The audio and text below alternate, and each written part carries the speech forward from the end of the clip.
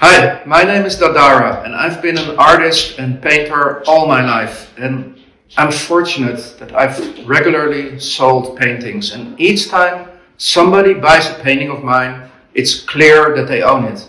After all, they can hang it on our wall.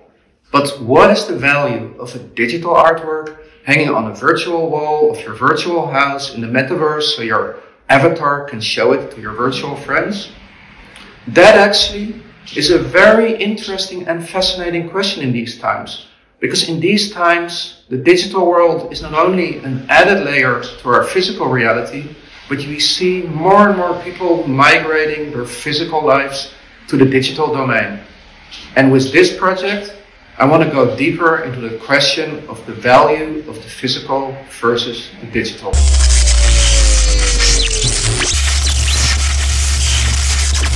CryptoPunks are amongst the most famous NFTs nowadays. And these pixelated images get sold for millions at Sotheby's. And I see pixelated images pop up everywhere in NFT space.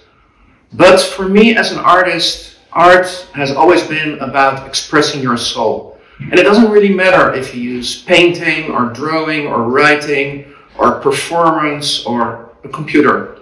But for me personally, I can't find that expression of the soul in these computer pixels. So when I created the CryptoGreyman, I decided to paint each pixel by hand. And I also signed him, not with a pixelated autograph, but with my own handwriting, because I poured my soul into each and every pixel.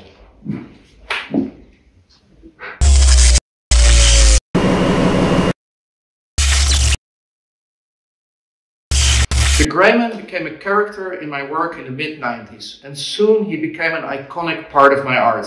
I made a 9-meter high Greyman statue of no liberty, and I even took the Greyman to the Nevada desert to Burning Man. But after a few years, I stopped using him in my work and moved on to other figures, to explore other territories. But when I started in the NFT space, so many people asked me, "Are you going to mint a Greyman?" And I really didn't feel like doing that, because I never really liked to repeat myself, and it also felt like just a quick money grab.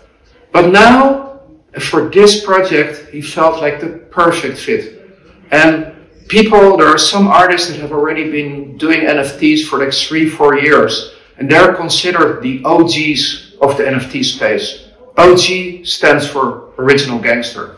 But since the Greyman has been a character since the mid-90s, I go like, you know what, maybe OG just stands for the Original Greyman.